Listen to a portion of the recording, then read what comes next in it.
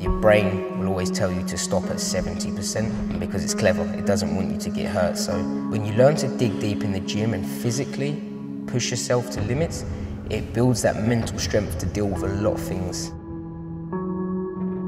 This guy can fight. This guy is all action inside the octagon. He rocked me. My brain was rattled. I was feeling dizzy. If anything, I just wanted to quit. I wanted to give up then and just go and sit on the stool. But I remembered thinking, this is your shot. This is my UFC debut and I've got to perform well. And I always have that mentality of just keep going until you can't go any further.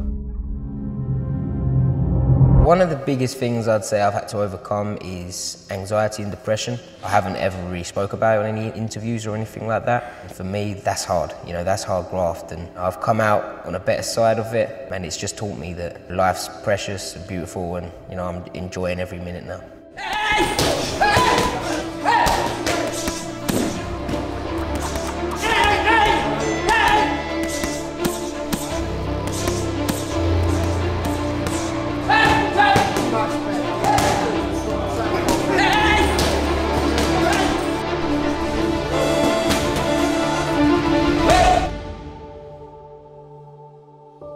Resilience to me means never being defeated, always coming back and remaining strong no matter what you're going through.